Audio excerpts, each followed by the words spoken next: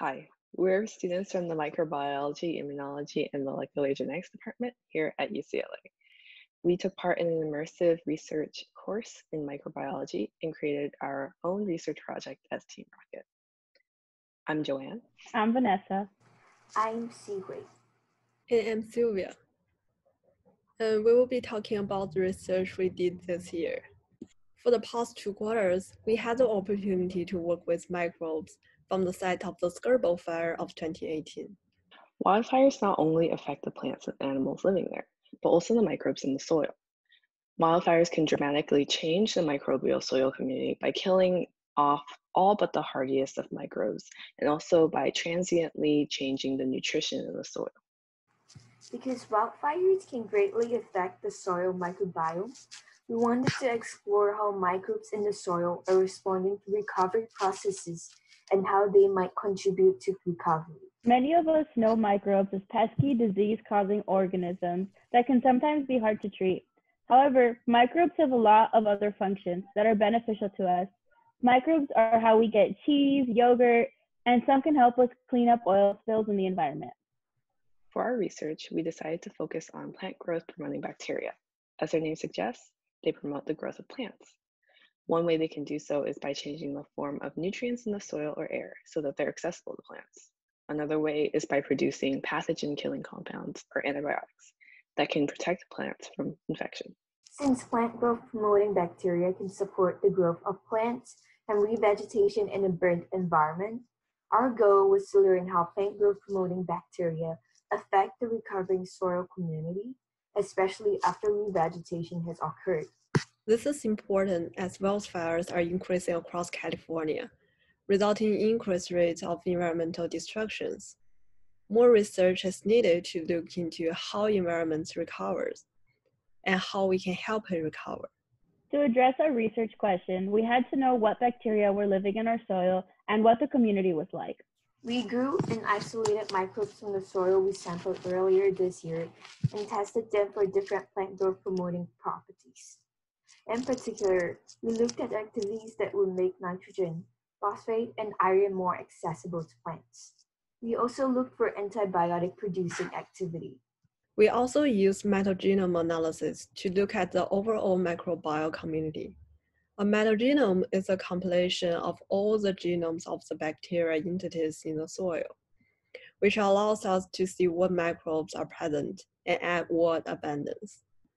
We compared the soil sample data from 2019 to the data from 2020 to examine the changes the soil community had undergone over a year.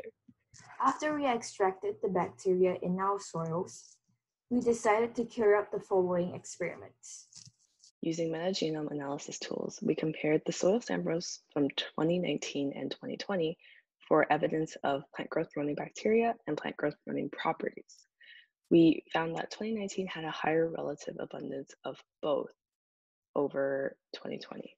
We then asked, what could have caused this change and decrease in abundance for 2020? One possible way this could occur is through competition. Just like how animals compete with one another for food, microbes also compete with one another to survive.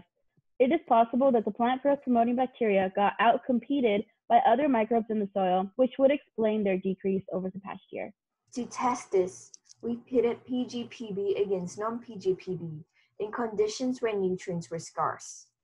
This will allow us to see if PGPB are good or bad at competing against non-PGPB in harsh conditions. We call these experiments competition assays. One experiment we did involved direct competition. We wanted to see which bacteria type would beat out the others when competing for nutrients. Another experiment we did involved indirect competition.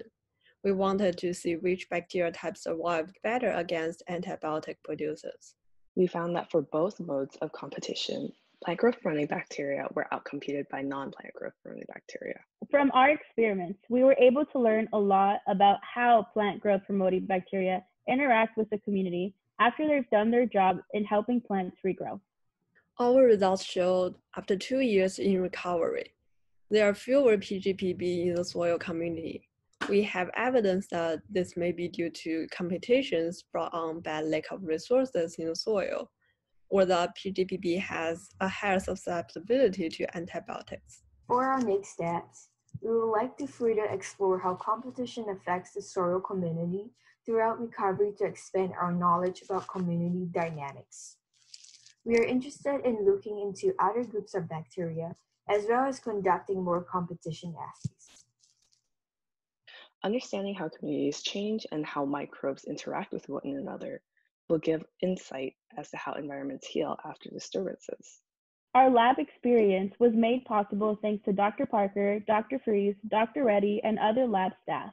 For many of us, it was our very first wet lab experience and at times pretty overwhelming. Since we are sharing a space with other lab groups, we had to be really efficient and plan our days out properly to get the most out of our lab hours. We also ran into delays due to surprise contamination of our experiments. And while most of our experiments were pretty straightforward, it still took us hours and hours of hard work. We can't say there was no griping involved during the quarter, but we do look back on our time in the lab fondly now. Overall, we now have a greater appreciation for the work researchers do tirelessly. Thank you for watching. Thank you for watching. Thank you.